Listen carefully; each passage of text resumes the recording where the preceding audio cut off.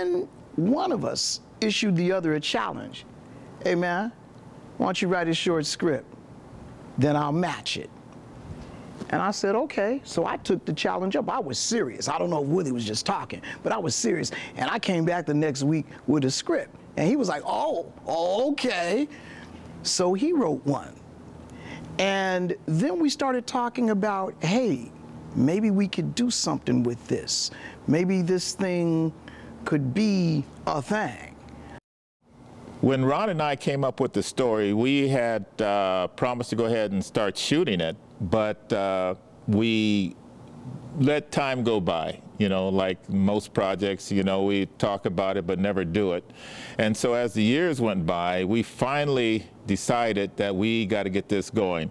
This is when we went ahead and found a crew, a film crew, got a showrunner, some producers, executive producers, and we found the time. I said, Ron, we are going to have to do this or stop. So. Action.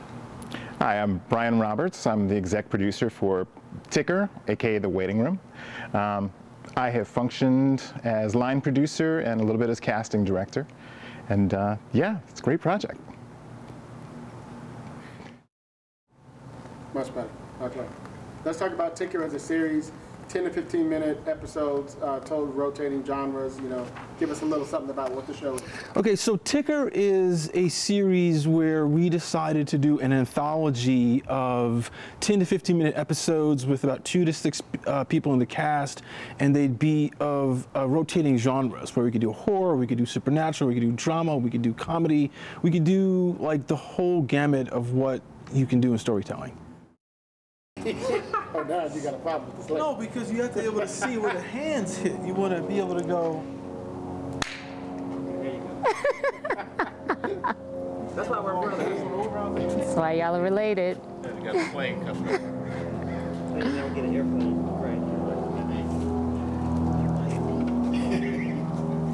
Right. Is it confusing?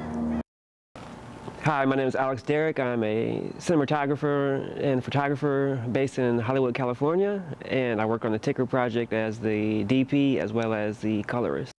Well, the thing that made Ticker really different for me was, number one, having a history with the fellas. You know, as you know, Ron, of course, and Willie, and, you know, I just met Brian. But Brian was somebody I met.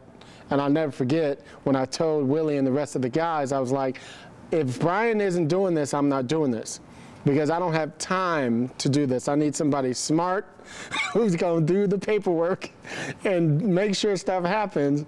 And they were like, and I believe that's how Brian was like, okay, I'm in. Because Brian wasn't sure either.